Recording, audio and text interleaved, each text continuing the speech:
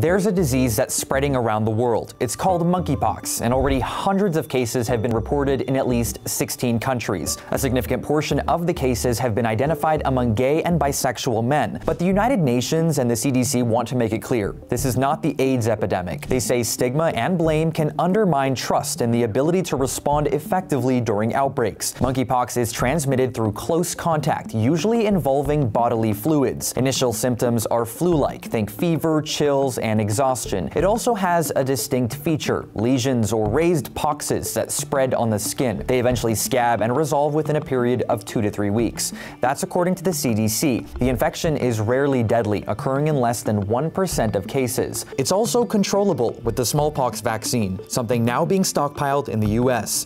The CDC says the risk to the general public is low, but to seek medical attention if you develop symptoms.